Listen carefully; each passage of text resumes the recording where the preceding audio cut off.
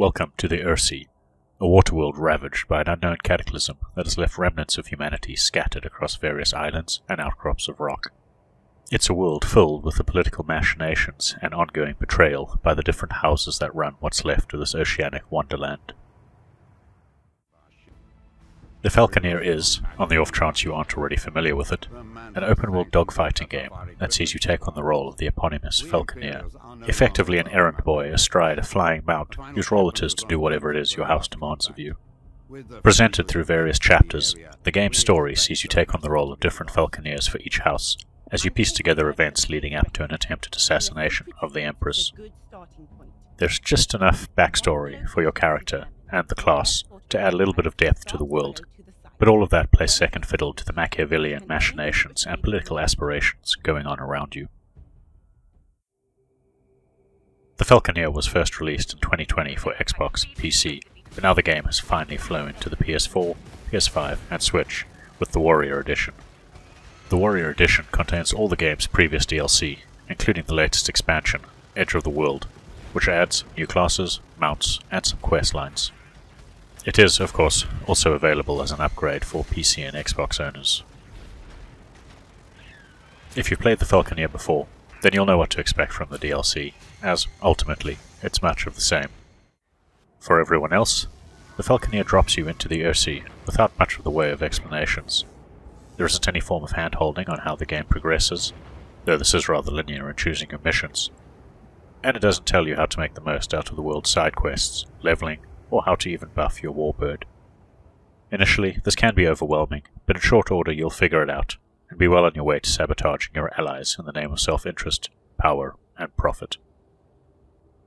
At the beginning of the game, after a brief prologue, you can immediately choose between the first 3 chapters, though each comes with its own recommended level, and it's best to follow them in order, to both level up and maintain any narrative continuity. Missions reward you with shards, the world's currency, and each house, and some locations, have shops to upgrade your equipment from, or purchase writs, which gives you the go-ahead to work side jobs for other settlements. The Edge of the World DLC adds 3 mini-campaigns and 2 new classes to the game, which can be accessed from any chapter. First-time players won't even be aware these classes are actually additional content, it's so streamlined. The integration is seamless, and the new classes and their stats fall in line with the existing classes, which means you're never overpowered for the upcoming missions. If anything, you're rather vulnerable at first, until you start earning some shards, get used to the combat system, and can finally equip some better weapons. The new chapters, although not essential to Falconeer's overall experience, does take you to some new locations, and places a much larger emphasis on the world's more supernatural elements. When it comes to the basic gameplay loop, mastering the flight controls can take some time, especially when it comes to learning how to speed up and evade fire. Tracking enemies in combat is troublesome at first, but eventually gets easier when you soon realize that you can dash and turn at the same time, or that hovering quickly is the best way to keep targets in your sight as they zip around you. Ammunition for your default weapon can always be recharged by flying through lightning storms, though by far the best weapon, a Macross-like multi-missile attack, is only a once-off use for each mission. Combat ultimately tends to be rather simple though, adding to the game's arcade feel, which was preferable the further into the campaign I progressed. Most battles end up with you and the enemy circling each other until one of you goes down. That said, there's a little bit of variety when dealing with warships or ground-based targets, as you can grab mines and perform bombing runs. Unfortunately, both the main missions and side quests are repetitive and comprised of simplistic, go here, kill that, or escort that design. While there may be some epic dogfights aplenty, the simplistic mission design, and the lack of any truly epic fights, even when dealing with a massive kraken, felt at odds with the world's lore and the elaborate political plots.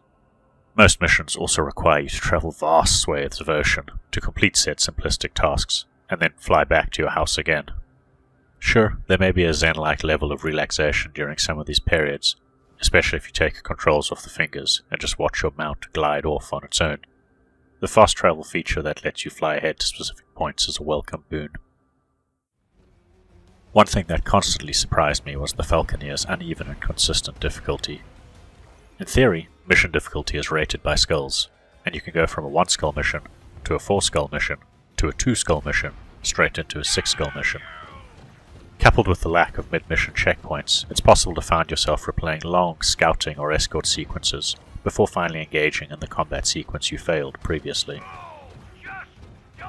Outside of these main story missions, you can go gallivanting aboard your mount across the Ursea to explore the world and take on those side quests or other basic jobs to earn more shards. However, and perhaps unexpectedly given this is an open world game, beyond admiring the stunning stylized visuals, there's actually very little to do in this large open seascape. Visually, the Falconeer is absolutely gorgeous. While the Ursea may be a giant ocean, full of outcrops of rock and towering mountains upon which settlements have been built, the stylized visuals and lighting, coupled with tiny details, turn what could have been a drab experience into a visually charming one. The rolling sea is constantly engaging to behold, whether it's dark and violent during a storm, or bathed in the sparkling glow of an orange sunset. Other ships and falconeers traipse across the world, and, if you get close enough, you'll find schools of fish and whales breaking the surface below. The soundtrack feels minimalist, but it's very atmospheric and moody, and enhances the visual experience, while the voice acting during main missions feels surprisingly well done and authentic. Playing on an Xbox Series S, you get the choice between a 60 frames per second higher resolution mode or silky smooth 120 frames per second mode with a softer image. However, regardless of which you choose, the game's art design stands out superbly. If you have the inclination, there's also a photo mode to document your exploration and adventures. Ultimately, the Falconeer's story wasn't quite what I was expecting, nor was the gameplay, with its fun, combat but simplistic mission design and lack of things to do within the open world. When it came to the story and setting, political machinations left me feeling a little cold, but on the other hand, the intriguing world design and lore kept me coming back for more.